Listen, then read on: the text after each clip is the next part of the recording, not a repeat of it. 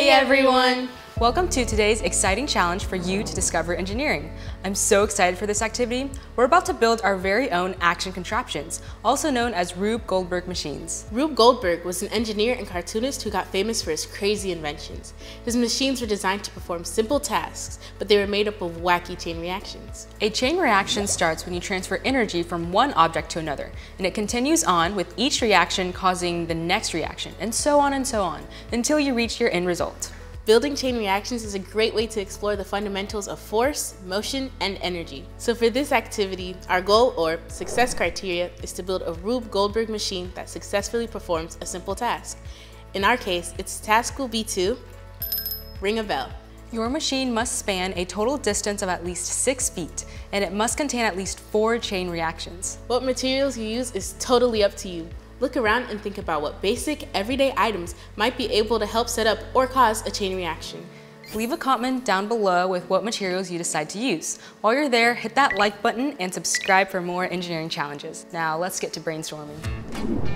All right, so we have endless possibilities here for our Rube Goldberg machine. I'm thinking we can use these marbles and they can roll down something, like a ramp or something. We can use these, if we cut them in half, they'll become ramps. Are you thinking what I'm thinking? Let's get to building! Before we start, how about let's plan out what we're thinking?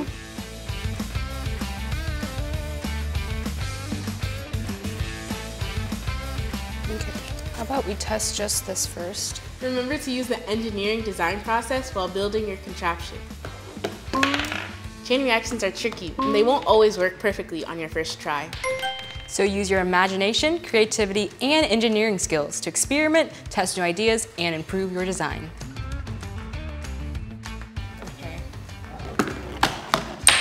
Yes! Another thing we could roll down ramps could be this toy car. I think we could. We could roll it down this toy car track. Or I'm seeing something really interesting over here. I mean, this, that needs a power outlet. A power outlet. Okay, so we need something that would turn on the fan. How do you think we would do that? I think this is a nice start.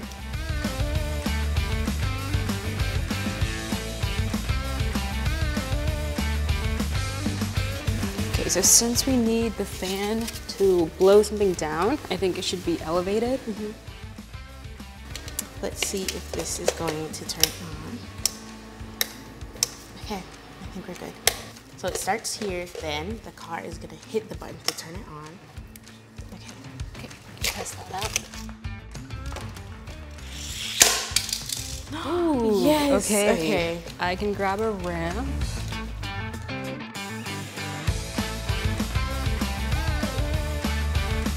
Yeah, I think this could be a little further away. And, oh, okay. Okay. That worked. We could also go with the classic chain reaction of dominoes and line them up and knock them down. Yeah. I can go on this side? Yeah, and then I'll go backwards here. I'm scared. Okay. Are you ready to try it out? Let's do it. The moment of truth.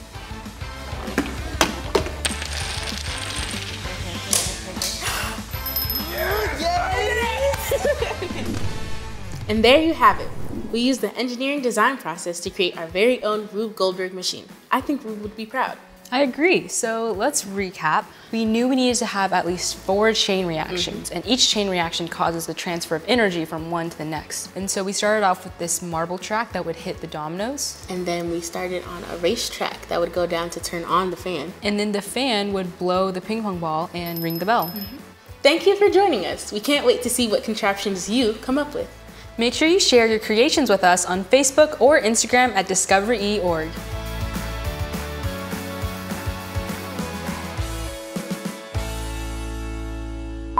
Also known as Rube Goldberg machines. Rube. Okay, well, we need at least 4 chain reactions for our action.